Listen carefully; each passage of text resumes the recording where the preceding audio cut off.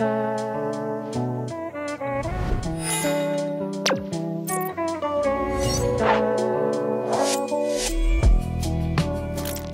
meron na naman tayong panibagong gadget sa ating Gadget on a Budget series. At ito ang Poco X3 at panoodin nyo ang unboxing na ito.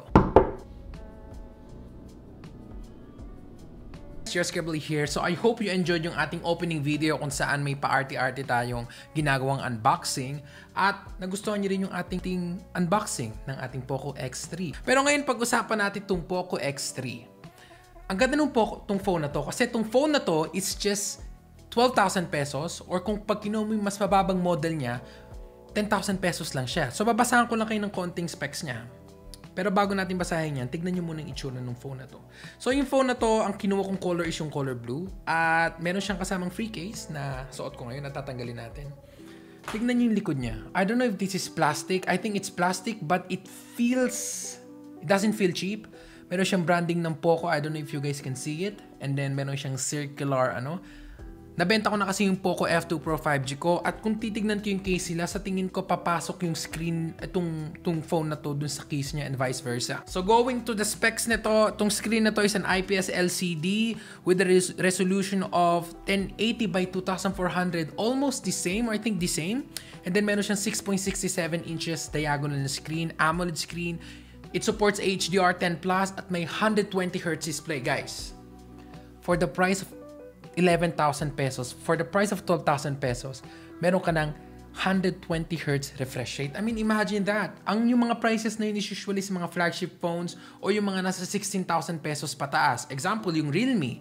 Diba, I think with this phone, this could actually kill the competition. So, kung meron kang budget, say for example, meron kang 5,000, 6,000 pesos or you're planning to buy a phone na ang presyo niya is 8,000 pesos, siguro mag-ipon ka pa ng konti to get that an additional 3,000, 4,000 pesos to get this phone. Kasi yung Snapdragon nito, I mean, the processor of this phone uses a Snapdragon 732G and the Adreno 618. And after a week of using this, guys, ipapakita ko sa inyo my personal experience and my review of this phone. So basically ngayon, so parang but this will just be a first impression.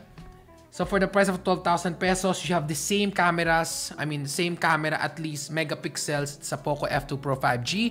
So yung main shooter niya is a 64 megapixel f1.9 wide. Meron kang 13 megapixel f2.2 ultra wide. Meron kang 2 megapixel macro which is 5 megapixels sa F2 Pro. At meron kang 2 megapixel depth of camera.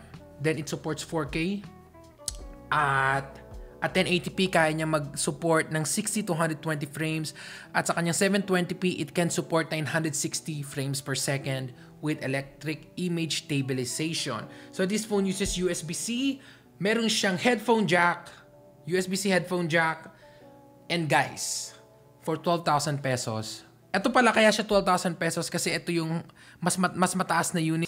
Yeah, I think this is the 128GB kasi may dalawa siya. Merong 64GB, 6GB RAM at merong 128GB and 6GB RAM. So ito yung higher model niya. This is 12,000 pesos. At alam nyo guys, for the price of 12,000 pesos, this one has stereo speakers. Samantalang F2 Pro 5G, single speaker lang siya and it costs 20,000 pataas. At ito, 12,000 pesos, meron ng stereo speakers, high refresh rate screen. Oh my gosh, this is a gadget on a budget na will be hard to beat. So, pwede ko siyang tawagin sigurong budget killer na parang / medyo mid-range killer din siya for the specs na ino-offer nitong Poco X3. So, basically, that is it, guys. Don't forget to click like, comment, subscribe. And I'll see you guys after a week. At pag-usapan natin itong Poco X3 sa ating Gadget on a Budget series, Episode 3.